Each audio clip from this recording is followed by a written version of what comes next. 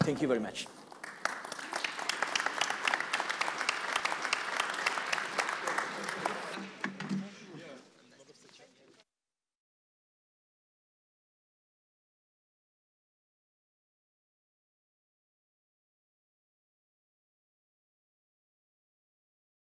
Broadband is one of the solutions to make the world unique. Our ultimate goal is a knowledge society.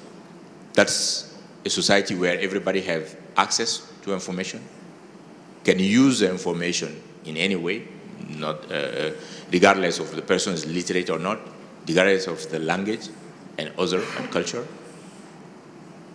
That everyone can create information. Every citizen of this planet is a source of information. And what a wonderful world if we all can come together and contribute to it. The power of creativity and the freedom of choice is placed in the hands of users. I think that being digitally connected will absolutely improve people's lives on the job, at home, socially, and will also join with people with disabilities. The citizens themselves have come up with applications that serve their needs. Today, everyone needs to understand what is the internet governance deals with. There is almost no limit about what the internet and what broadband can do. Broadband made more parents to give a better chance to their children. And from that, the internet and broadband has helped Korean competitiveness throughout its industry. Where we're actually using broadband to train 10,000 frontline workers that will basically be connected to women in rural areas that are pregnant.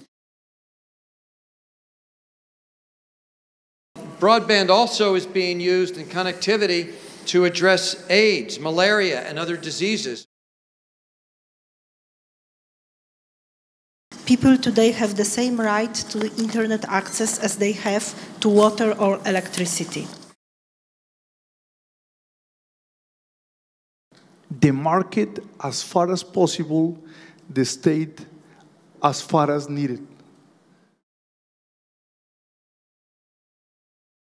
We need better regulation, you know. Exactly. And what is better regulation? Better regulation is a targeted regulation which initiates investment and infrastructure rollout. There is room for optimism, realistic optimism here.